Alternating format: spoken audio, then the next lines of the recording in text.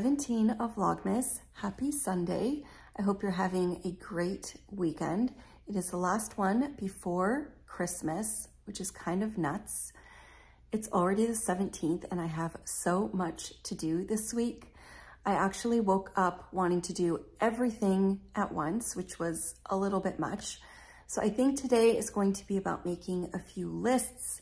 I pulled out my planner for 2024 to see when it started exactly, but I think I'm just going to start making a few lists, spread all of the tasks throughout the rest of the week. It's all doable, and whatever doesn't get done, doesn't get done.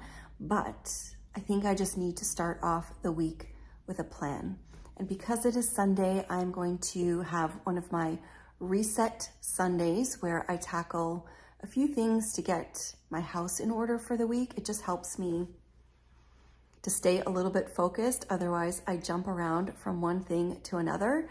So today I'm going to do laundry, clean the kitchen a little bit, put a few things away from the weekend. We actually had a really nice night away. I combined those 2 days for Vlogmas. You may have already seen it.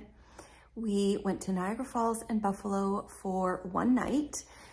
We had a great time. It was really beautiful.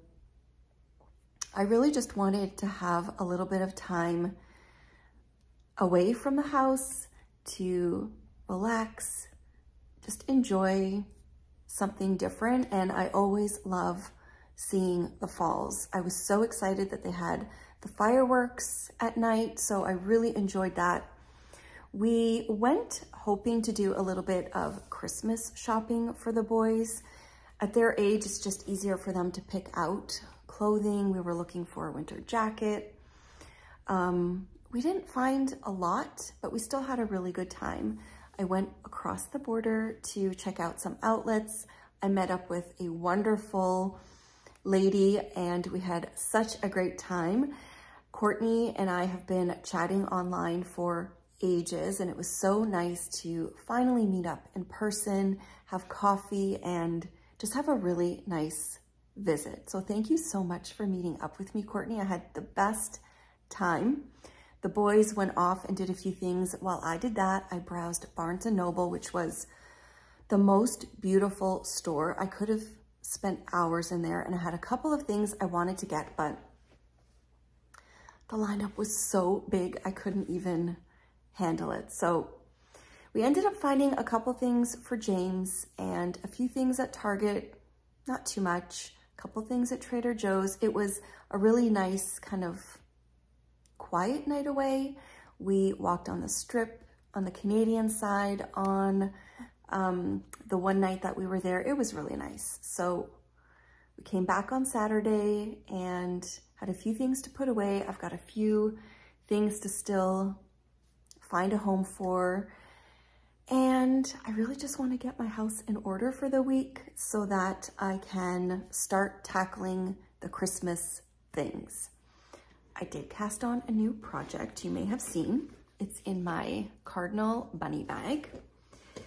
And I didn't get as much done as I wanted to because when we left on Friday morning, I had the worst headache and I just didn't feel like knitting in the car. We left quite early, so I just rested. And when I went to start the project or to work on it a little bit later in the evening, I had a huge tangled mess. I don't know what I did to my ball of yarn, and it took me so long to untangle it. And so that put a little bit of a damper in my progress, but I finally did a little bit of work on my Sophie scarf, and it's a really fun knit. I don't know why, this is my second time starting one. I have another one that's about halfway done, and for some reason, when I knit the other one, it just didn't click. I don't know why, but now I feel like I have a really good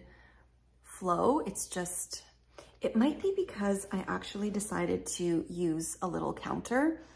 The only thing I really need to pay attention to is what row I'm on, because every 8 rows you have to do something. And I think I was writing it down for the first one and just picking up a pen and jotting it down. It doesn't seem like a big deal, but it seemed to slow me down. And this is a lot quicker. So I've gotten into a really nice rhythm with this and I'm loving it. This is Clinton Hill Cashmere Bespoke DK. I think it's the color Cognac. It's really beautiful yarn. And I'm enjoying this. So this is going to be kind of like another comfort knit. I need to get back to my Advent socks now that I'm home and start putting in those heel flaps, but I'm really enjoying this. And I feel like this can be an easy one to take with me if we go out. And I'm really loving it. It's not too big, it's easy to carry around, and I'm loving this yarn. So I cast that on. Oh, I didn't mention this beautiful little progress keeper is from Ocean Loops. I purchased this last year. So pretty.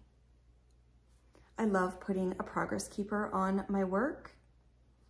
And this one just helps me to see which is the right side really quickly. So if I've forgotten to click my my thingamajiggy, my row counter. If I forget to click this, I can quickly look at which row I'm on, wrong side or right side, and figure it out. So really enjoying this knit. It is about mid-morning here. I've done a couple of things already. I packed up some shipping. I asked Glenn to drop it off because they are open on Sundays. I am going to check the laundry, rotate, start cleaning the kitchen, put a few things away. And this afternoon, I'm going to sit down with my planner or my notebook and start making some lists for the week. I've pulled out my notebook, started to make some lists for the rest of the week. I even pulled out my new 2024 Hobonichi, which I'm excited to get started maybe later this week if I have a few minutes. I want to decorate the cover with some really pretty papers. I've got my candle burning and I wanted to share a couple of things. This Kona 10 square solid pack, I picked it up in Buffalo at Joann's. I took a little bit of a risk. I'm not sure if you guys remember this fat quarter stack I shared at the beginning of Vlogmas when I was setting up this inspiration basket. I want to start a quilt in the new year, perhaps. And I love this fat quarter bundle and all of these prints, but I really want to do something with a whole bunch of solids in complementary colors to kind of set off the patterns. I really love that look, and I don't think I've done that before. I usually just mix and match patterns and have fun with it, but I really wanted part of this quilt to be solid so that like the negative space plays off of all of this beautiful pattern. And I saw this stack while I was browsing Joann's, which was a lot of fun actually. The boys were in the car, so I didn't have a ton of time. And I haven't been in Joann's in so many years, but oh my goodness, I could have been lost in there. It was really nice. And I think I chose pretty well because these solids are going to go really nicely with this stack. There are a couple, like this one, I don't want in there. But I think all of the blues and teals and maybe this deeper mustard gold color, maybe this color will really set off some of these patterns. I think it's going to be beautiful. And I've been dreaming about a lot of projects for the new year, and I pulled out this one because I kept thinking about it. I actually started to browse on Ravelry at some of my favorites, and I forgot that I cast this on. And I really want to make a sweater. So this is the Chunky Dahlia from Knit. It's a beautiful sweater. I cannot wait for this one. It's got this really pretty yoke. Dahlias are my favorite colors. I don't want to share too much because it's a paid for pattern. And I could not remember if I cast this on, if I ripped it out, and I pulled out a bag and found it. was very excited. It's in one of my favorite large project bags, and I already have the rib going. So that is a really nice start. This is the beautiful yarn that I am using. So I pulled it all out and put it in my little cart over there. I am using Sadness Garn in the Coast Base, which is a baby alpaca wool nylon. I don't know what color this is. I think the color might be 2543. It's just a really pretty kind of camel color. And I'm holding it together with this Rowan Kid Silk Haze. So pretty. I think this color is 686. It's a mohair silk. I think together it's just knitting up beautifully. And I'm really excited to work on a sweater. Now, I feel like I have a couple or a lot of projects going, so I think I'm just going to ease into whichever project makes me happiest over the holidays. I feel like my number 10 shawl is going to be my cozy couch knitting.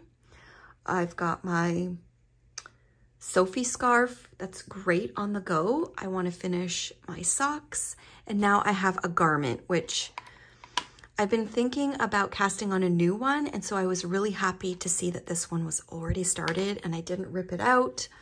So I've got a really nice start to this, and whenever I can, I'm going to try to make some time to work on this because I think it's the perfect chunky knit for me, and I cannot wait to see how this yoke knits up.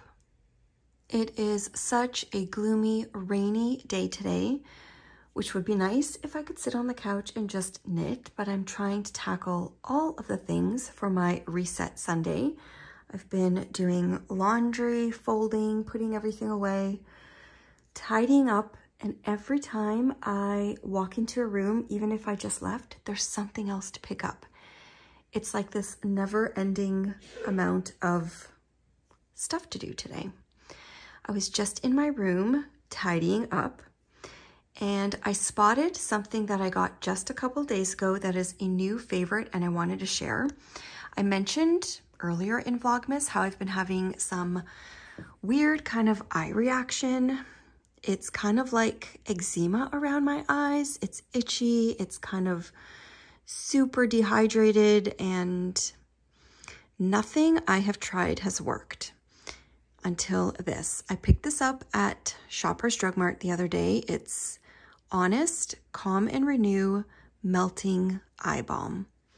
It's the only thing that I have found so far that is kind of soothing and lasts. I think it's because it's a balm, so it's super hydrating. I don't know how this would be in the morning if you're putting makeup on right afterwards, but I slather this stuff on at night. I put it on when I wake up in the morning. I don't really put makeup on for a couple of hours after I do that, so it kind of absorbs, but it is the only thing that has helped my itchy, dry, reactive skin around my eyes. It's been a huge thing lately. I have tried so many creams, and I even take Benadryl some days because it's so itchy, but this has worked really, really good. I think you can get this at Target and Ulta in the States. I'm not too sure, but I found it at my local drugstore, which is Shoppers Drug Mart, and I love it.